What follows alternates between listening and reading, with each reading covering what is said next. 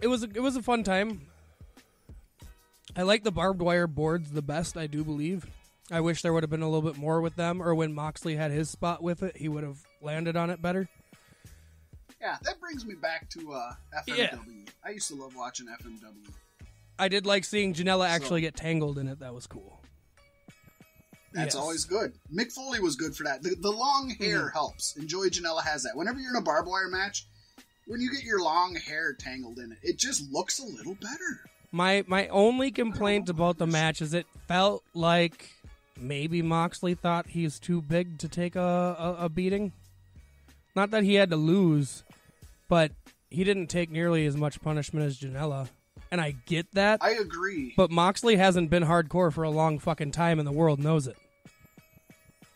We call him the PG version of Joey Janela. I agree that either Moxley felt he was too big for it, or that the Elite felt he was too big for it. Yeah, they want to keep him safe, not sure protect him. One. Not sure which one. I agree. And now we've got a six-man tag coming up soon with John Moxley, Joey Janela, and Havoc versus MJF and a couple of other heels. I don't remember. It's good. Yeah, that's going to be good. At this point, we should remind everybody, Pasty is up 3-2. Pasty won AEW Fyter Fest. I'm good on these AEW ones, man. Out of 6, you at least got a double. You're owning the AEW It's events. good. It'll balance out the year a lot better. Although I'm hoping now that Heyman's in the driver's seat, I should pick up some WWE ones here soon. Right? Best match of the night, Pasty, I put down John Moxley versus Joey Janela. I think I'm going to agree with you, because it's the one I remember the clearest out of all of it. Wow. I wanted to say the Elite versus Lucha Brothers and Laredo Kid, but the more we talked about that, yeah. Moxley versus Joey Janela, though, is something I was very much looking forward to, and they did pull out some pretty decent stops. And Joey Janela was fucking awesome, getting the shit kicked out of him and still flipping off John Moxley and laughing at him. And how about the fucking beatdown on Moxley afterwards by Kenny Omega, in which Moxley just laughed about it?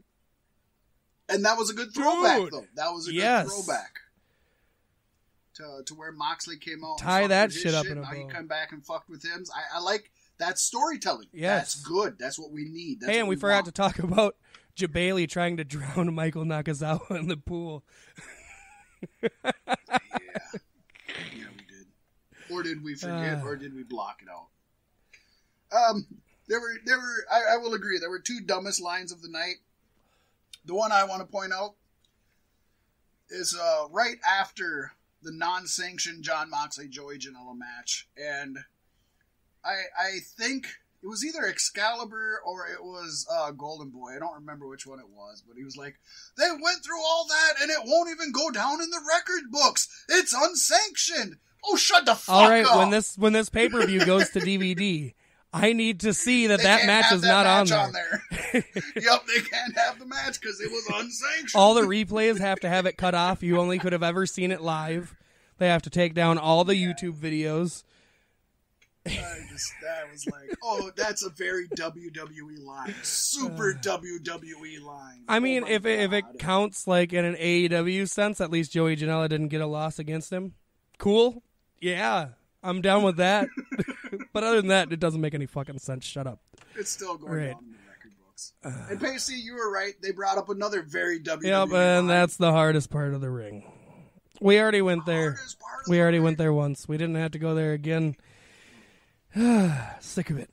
Okay, Pasty, we went really long on that. I knew we would. I didn't think we'd go that long. So it'll help that I didn't see the next one. Yeah. Yet? Exactly. I'm going to rush through all right. this, okay? It's time for Just Ring of Honor, the best in the world.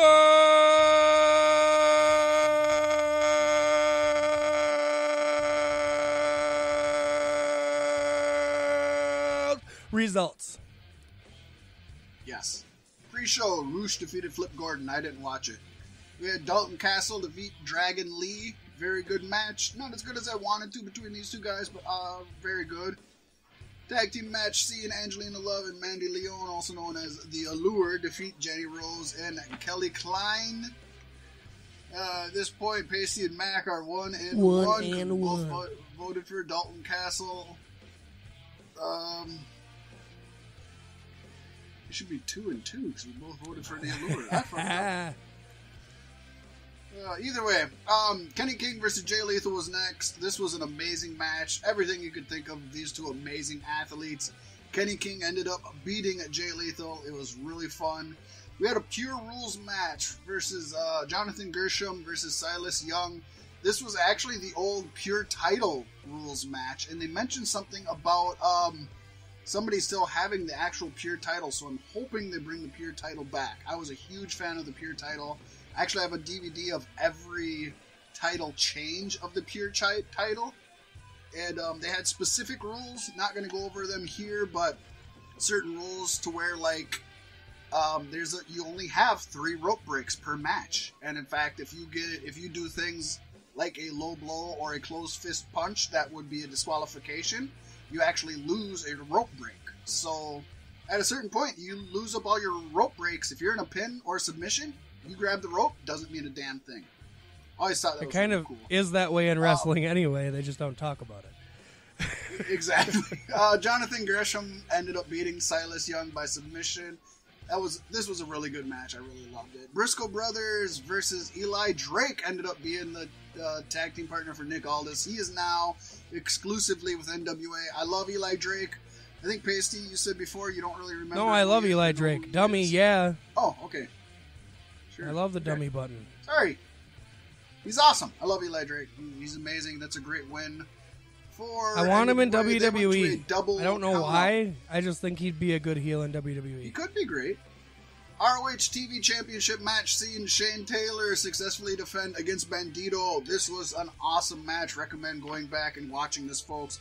We had a 6-man tag team championship. Villain Enterprises kept their titles, defeating Lifeblood. Of course, Villain Enterprises is PCO, Brody King, and of course the villain Marty Scurll. And Lifeblood consists of PJ Black and his cohorts Mark Haskin and Tracy Williams.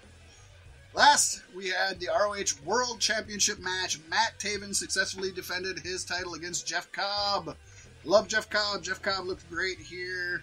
Definitely was nowhere near the best match of the night. They need to get the title off Matt Taven. One of the best matches I've seen Matt Taven in, but I'm still not a fan of his. Jeff Cobb is what everybody wants Michael Elgin to be. He's got personality, he's got athleticism, and he's huge and can suplex like a motherfucker. That being said, Pasty, I put the best match of the night as Shane Taylor versus Bandito for the TV title. Love Shane Taylor. He does so much for such a big loke.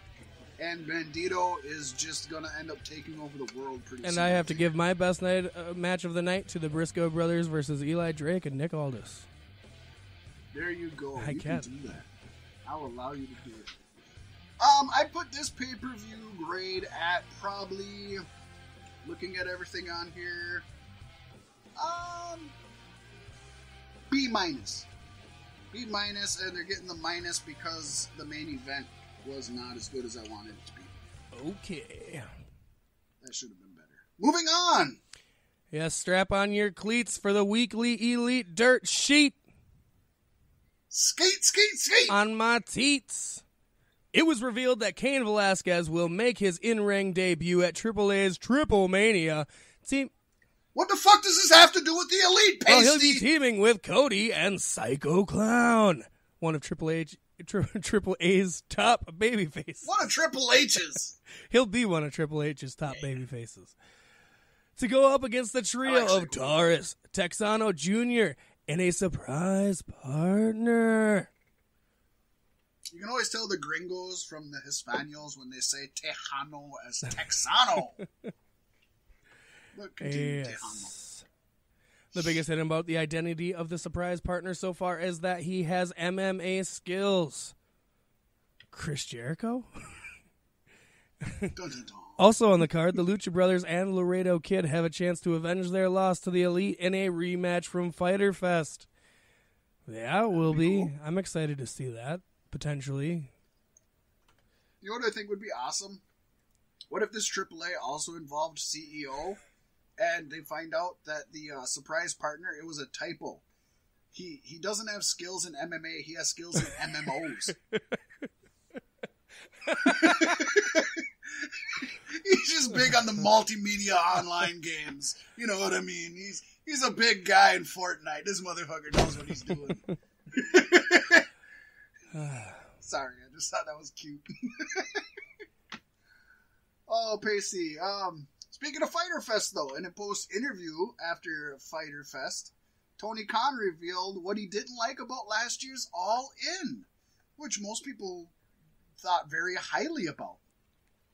He said, quote, "There are two things I didn't like about All In. Jordan Grace getting punched and the penis druids. I liked Jordan Grace getting punched just because I am big on equality with female and male wrestlers, and everybody knows and that. I liked penis druids just because I'm big on male anatomy." Yeah. So I was happy to hear that Tony Khan also didn't like the penis druids. It made me feel a little better. Because a lot of people seem to like them other than like WWE marks. Now, instead of beach balls at AEW events, everybody's going to wear penis costumes. They can do it. Start throwing dildos around. Instead of throwing streamers like ROH, they're gonna start throwing dildos in the ring. You get a dildo, and you get a dildo, and you get a dildo. To be fair, he's not associated. They're stuck all over the walls in the sensory room. Oh boy. Oh boy. Just a few hours after StarCast events revealed that WWE Hall of Famer Booker T would be appearing at StarCast 3, it appeared that wouldn't be the case. Who would have guessed? What? He just signed a new extension with WWE. Shucky No ducky way. quack quack.